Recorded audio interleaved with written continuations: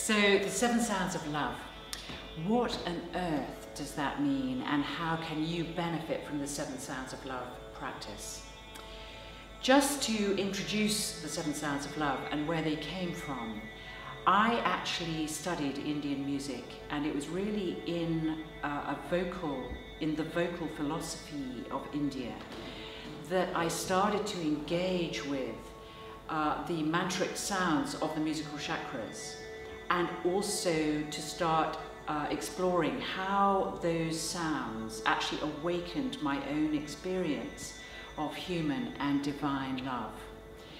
And it was really through working with a remarkable North Indian vocalist called Goodchild in Paris. He was a master of North Indian raga. And it was really through Goodchild that I started to learn about these mantric sounds of the Indian scale. They're the equivalent of our do, re, mi, fa, sol, la, ti, do. And these sounds, sa, re, ga, ma, pa, ta, ni, sa, when you are taught them, you are really taught to become aware of where they are placed in the body, where these sounds are located in the body. And that really got me very inspired about the whole idea of developing a new language of sound informed by these mantric sounds, in order to make Indian vocal music more accessible in the Western world, as a practice that as Westerners we can relate to. We don't need to be musicians for this, but we are very interested in how we can love and how we can communicate from the most subtle, earthy ways right through to the most ethereal, divine ways, our connection with each other.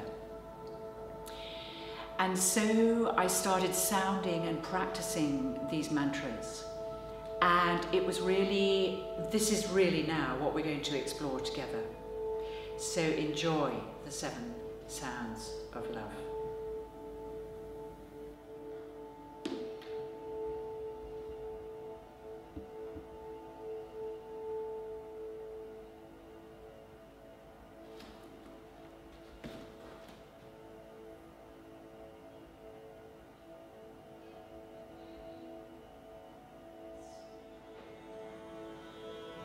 Let's just practice those together a little.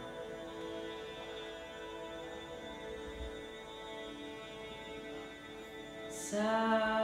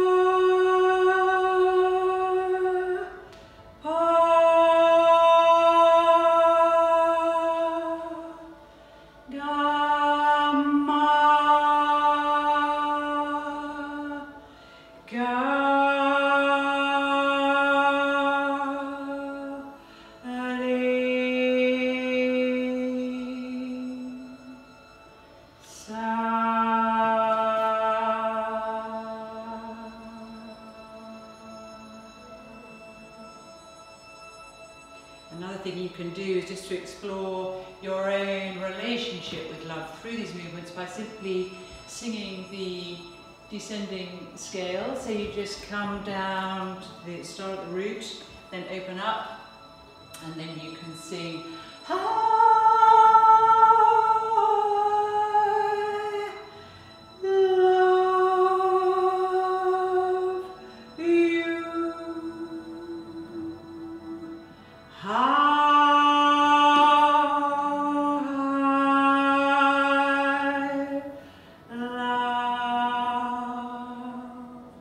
you.